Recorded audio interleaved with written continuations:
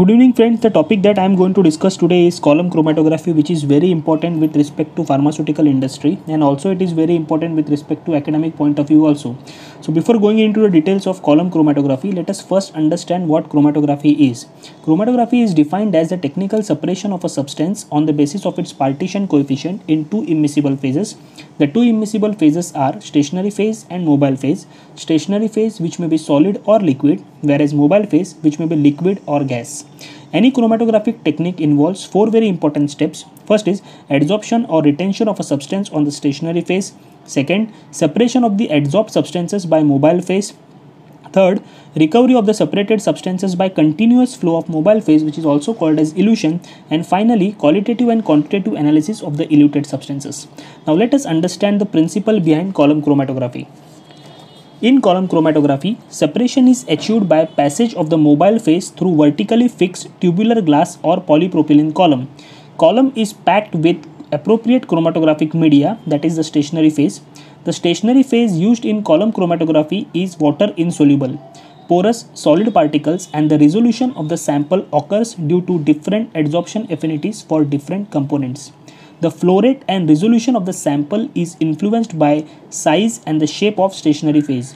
Large and coarse particles have higher flow rate but give comparatively poor resolution, while finer particles with larger surface to volume ratio have slower flow rate but greater resolution efficiency. Commercially available columns have porous sintered plate fused at their base, which prevents the stationary phase from flowing out the column.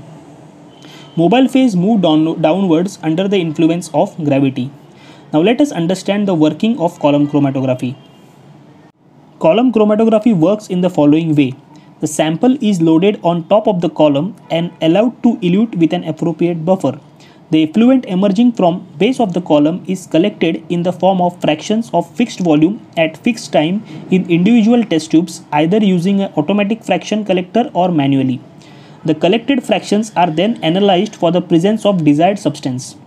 Presence of the colored substances can be detected by visual observation, whereas colorless compounds are detected using their physical, chemical, or biological property. For example, physical activity, UV, absorption, fluorescence, refractive index, etc. Whereas in biochemical activity, that is the enzyme activity. Now let us understand the types of column chromatography. On the basis of property of stationary phase, that is adsorption molecular sieving, column chromatography can be classified into two types.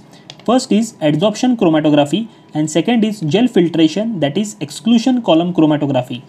First, adsorption chromatography. Adsorption is the phenomenon in which compounds are held onto the surface of a solid adsorbent having specific adsorption sites through weak non-covalent interactions such as van der Waals forces and hydrogen bonding with varying affinities for different components of the sample. Adsorption is followed by desorption by eluent and different fractions of eluted samples are collected at the base. Commonly used adsorbent are charcoal, silica, alumina, etc. The second, gel filtration or exclusion column chromatography. In this type, packing material is gel consisting of three-dimensional network of pores. It works on the principle of molecular sieving property of polymeric gel. Larger particles from the samples unable to penetrate through the pores into the gel and thus remain excluded, while small molecules enter into the gel beads. After addition of buffer, these constituents move downwards. Larger particles travel through the interstitial spaces and get eluted first, followed by smaller molecules. If you found my video helpful, please like my video, share my video with your friends and subscribe my channel and press the bell icon so that you will get all the new updates. Thank you.